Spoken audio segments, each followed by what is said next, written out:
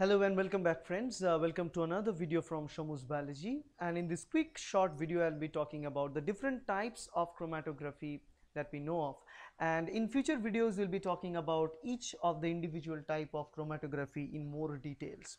So this chromatography techniques can be divided based on many different parameters and stuff, okay, but majorly here we divide them based on the type of solvent that we use, the phase of the solvent, because the phase could be solid or it could be liquid or it could be gas. So depending upon the phase of the solvent that we use and also the phase of both our separation stage as well as the mobile phase, we determine the different types of chromatography. Now in any type of chromatography the idea is very simple. It depends on the phase separation. The phase separation works in the way, say, there are two different phases always present. One is called the stationary phase, which is kind of stagnant, which is fixed. It's known as the stationary phase. Another phase is known as the mobile phase, where the molecules move in either direction. It depends on how you run the process. So this is known as the mobile phase. So two different phases are present, and these are the two phases. But in among both these phases, the molecule that we want to separate, because the chromatography technique is all about separation of molecules based on their multiple properties like charge, their size and stuff, and we can separate molecules using this phase variance, because as these are the two different phases and they are changed, a difference between the phase and different molecules are present, different molecules will interact with these phase separations in different manner, and that will allow the molecules to be separated from each other. So in this case the stationary phase could be solid or liquid, while the mobile phase can be either liquid or gaseous. So it depends on what kind of combination we have among them, and that will ultimately give us the name of different types of chromatography techniques. For example, if we can divide the chromatography based on the three different major phases like gas chromatography, liquid chromatography and supercritical fluid chromatography. Now gas chromatography means the molecules that we want to separate will be in the gaseous form, while liquid chromatography means the molecules we want to separate will be in the liquid form. Now the liquid form of the molecules could be either aqueous solution or organic solution. Either those molecules can be present in the water as aqueous solution, or they can be present in the organic solutions for the liquid type. Now for the aqueous type, the example is HPLC, high pressure liquid chromatography. Now in HPLC technique, the molecules are present in the aqueous solution, while in the organic solvent type, the example is thin layer chromatography, TLC, or paper chromatography, right? These are the organic solvent type. And finally the supercritical fluid. In certain kinds of fluids are present which we cannot deal with either liquid or in the gaseous stage, because they carry too many different types of molecules as a mixture. We call them supercritical fluid, and for the separation of supercritical fluid we have different approach completely that we don't want to talk about much here. Majorly we'll talk about gas and liquid chromatography. So in gas chromatography we are separating gaseous molecules from each other. Mixture of gases will separate from each other, and there are two different types. Here is a gas liquid chromatography and a gas solid chromatography. Now gas liquid chromatography means the gas, we separate gas molecules, so mixture of gases, and we put them in the mobile phase. So mobile phase is consisting of gaseous molecules. This is the mobile phase, and the stationary phase will be liquid. Okay.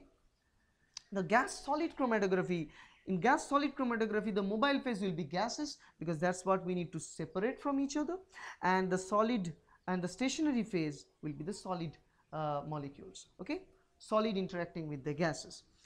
Now in the liquid chromatography, if we bring, there are different types like ion exchange chromatography, exclusion chromatography, and another type is known as the partition chromatography or absorption chromatography, which is also known as organic solvent related chromatography.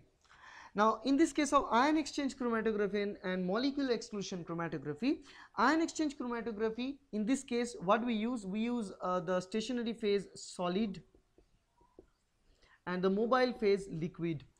In exclusion chromatography also same thing, solid stationary phase, mobile phase, liquid. Okay, but the separation technique is different.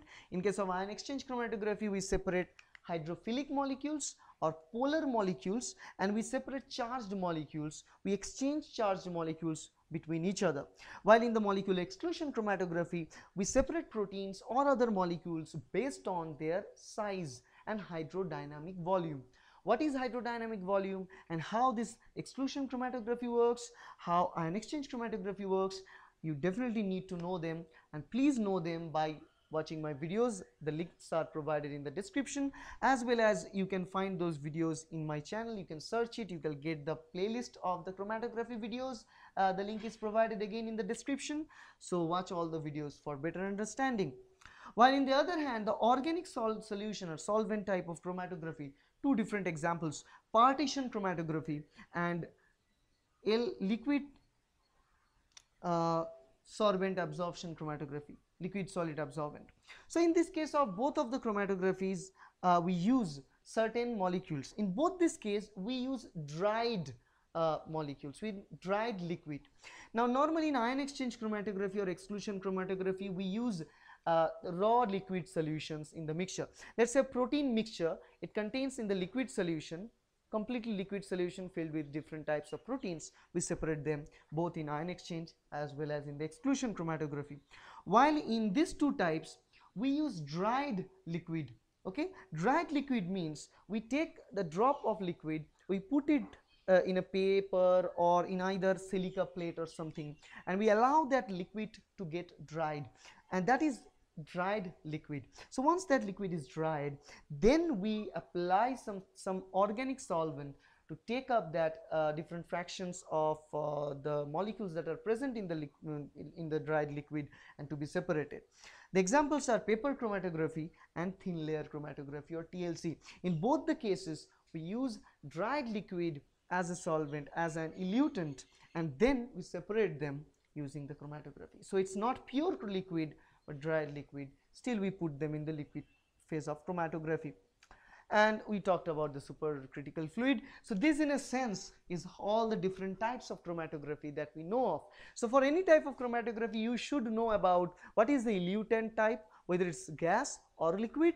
Normally the elutants that we use can be the mobile phase most of the time. In some cases it's not, in some cases we need to use something different. For example, in case of partition chromatography and the LS absorbent chromatography like TLC, in these two cases we cannot use those, the dried liquid that we use is the elutant, but the mobile phase is different. Here is the mobile phase or the organic solvent that we use. Okay, so that is the idea in this case. So that in a sense is a type of chromatography, and I hope you like the video. If you like the video, please hit the like button and definitely click on the subscribe button to subscribe to my channel to get more videos like that. Thank you.